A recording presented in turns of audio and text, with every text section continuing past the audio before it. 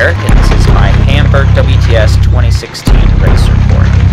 I had an awesome swim this year, coming out of the water in 7th place, then unfortunately had a bad transition. Came out of the transition in 17th place. The last 2 years I've missed the lead pack by mere seconds, so this was super important to me to get out of transition hot and make it into that lead pack. The first kilometer out of transition here is about 1 to 2% uphill, which means it almost always breaks the pack up right here. The swim is usually super close, but if you're not completely on the power, looking forward, you're not going to make it in. The mistake I've made in the last couple years is looking over my shoulder for help, and that little break in focus is all it took. So right here, I still haven't quite made it into the pack, but about 400 meters later, right here, just before we make the left turn, head back towards the village, I make it in, Richard Murray makes it in, Mario Mola's there, so all the main players are in.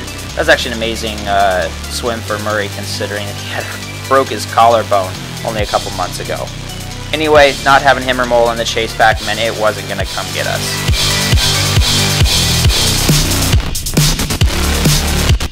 Hamburg is known for being a super punchy bike ride, as you can see here.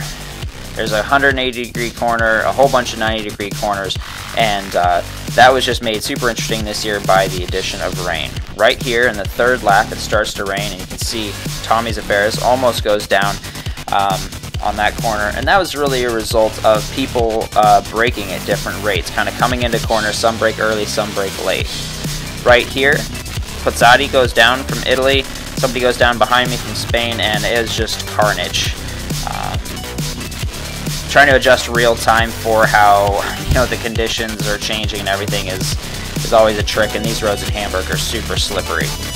The problem that it was causing for me is that it meant the sprints out of every corner were super long and hard, and that's something I just haven't been able to work much on with the injury I've had over the last couple months.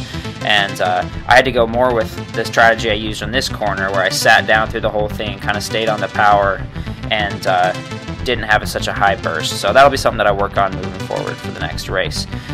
Here we are, about 300 meters coming into transition. This is always a super fast run-in, and with the rain it got a little sketchy as people waited till the last second to take off their shoes and then have to slam on the brakes to jump off their bikes. I think that was João Pereira from Portugal going down, and a couple other people slid into the barriers as well.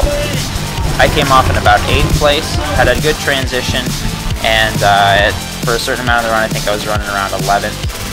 The important thing to me was just to run as well as I could, feel like I was in my technique the whole way, and bring a good effort.